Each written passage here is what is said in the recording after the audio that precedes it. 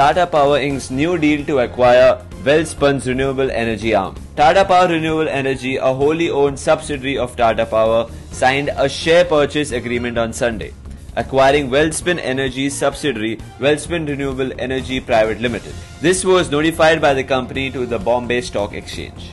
TPREL, a 100% subsidiary of Tata Power, has signed an SPA with Welspun Energy to acquire its subsidiary WREPL, it added. This is the largest acquisition in renewable space in India. WREPL has one of the largest operating solar portfolios in India, spreading across 10 states in the country.